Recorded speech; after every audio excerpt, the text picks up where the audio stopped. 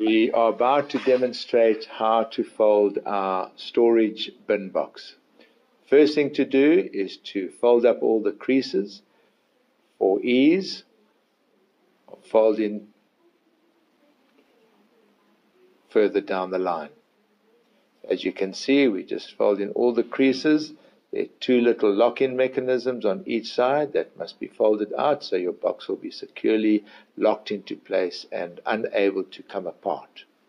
Start at the one end, fold in left side and fold up the one end, copy it on the other side and then fold over the last remaining piece, locking in your little lock-in mechanism so it holds into position tight. There's the little lock-in mechanism that just pushes forward, pushes everything back into place and locks the whole end into position and won't come apart.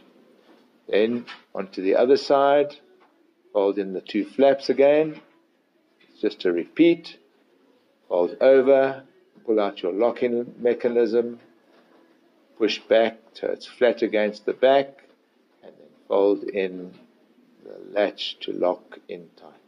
Your box is made up and won't come apart.